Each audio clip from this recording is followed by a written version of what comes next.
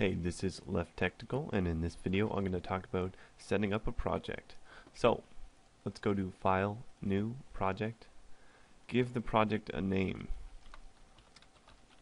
And you can put spaces in the name and not worry about any problems with the code, because Visual Studios will replace your spaces with an underscore. If your solution here needs more than one project, then you want to create a directory for the solution. But if it's only one project file per solution, then you're going to want to uncheck this. And if you're using the .NET Framework 3.5 features, then keep it like this. Otherwise, hit the drop-down box and change it to 2.0. And that will increase compatibility with the framework. So we're going to click OK and create our project. Now, the first thing I do is I go over here and rename Form 1 to Main Form.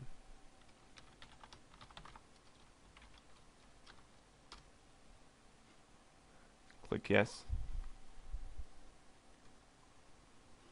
And next up we go to Project, My Project Properties.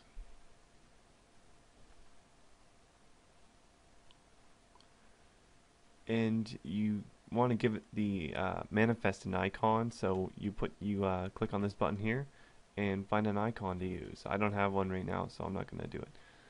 Now we're going to go to assembly information, give it a name or title for the assembly. I'm just going to use the name of the solution, change it a bit, and then give it a description.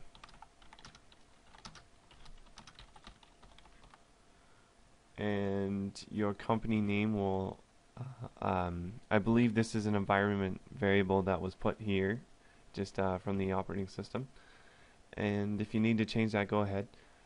Product's going to be the same as the title, and that's about it. Alright, I usually go down here and create the application without a manifest, and it won't create any DLLs that you don't need.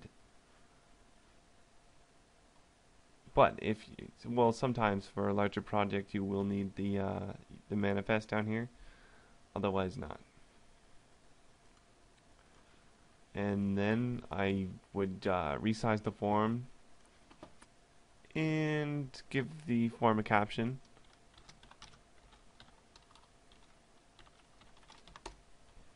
And then we're going to apply the same icon right here to the form that we applied to our solution, or the application manifest. So that should just about do it.